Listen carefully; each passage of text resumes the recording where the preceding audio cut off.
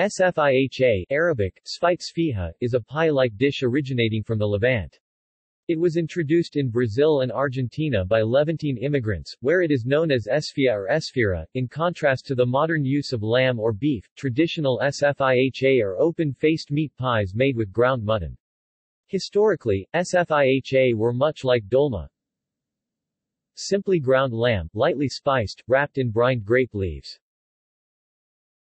In Brazil, Sfihas are street popular food because they are cheap and fast.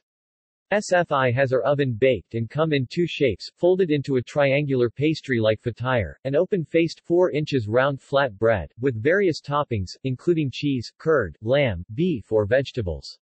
The first Brazilian fast food restaurant chain to serve Sfihas and other Middle East dishes was Habib's. Main ingredients. Every family has their own preference on what to add in addition to the meat.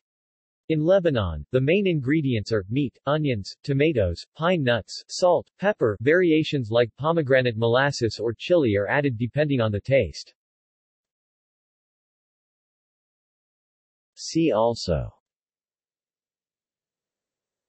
Food portal, Fatire, Lahmacun, List of lamb dishes, Manakish, Pita, Taboon bread. References